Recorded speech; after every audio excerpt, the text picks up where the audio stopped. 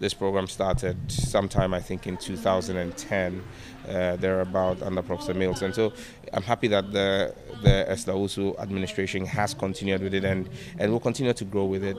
I believe that when you look at the larger picture, when you look at President Mahama's promise, for example, to do 1 million coders, that as a presidential initiative will give more impetus to this, which is a ministerial initiative. This Girls in ICT program is a brainchild of the Ministry of Communications.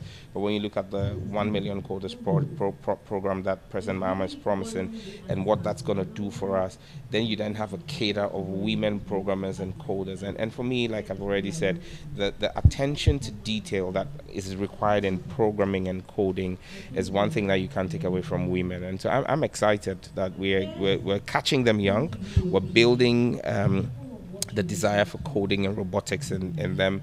I've got a 4-year-old kid. She's already learning coding. A 4-year-old daughter, actually. She's already learning coding.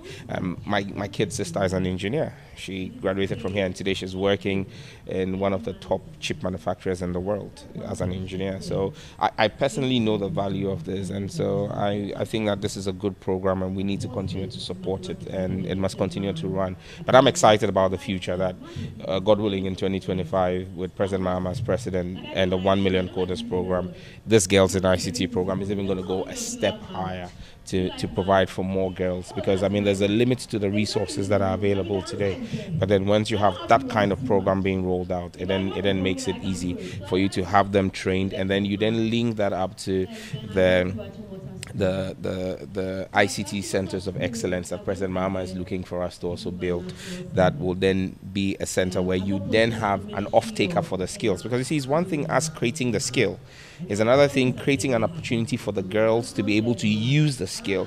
And so that's why, for me, I like the integrated plan that President Mahama has. You know, his big push agenda has $3 billion US, which is for ICT development. And so you've got the 1 million coders program as one plug of it, which is building you the human resource and capacity, where we can have the Girls in ICT as a sub-model of it, expanded and reaching out to more girls across the country. Then you've got the ICT Park, which is going to be a center of excellence in artificial learning, artificial intelligence, machine learning, large language model learning, cybersecurity, data protection.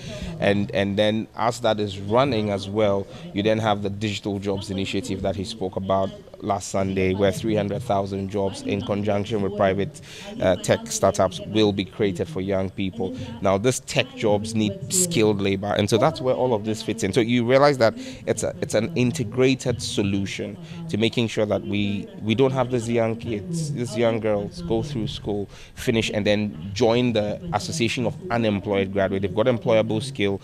We've created opportunity for private sector to plug in, and then that's an opportunity for them to work. So I just see the future for the young people of Ghana looks very great.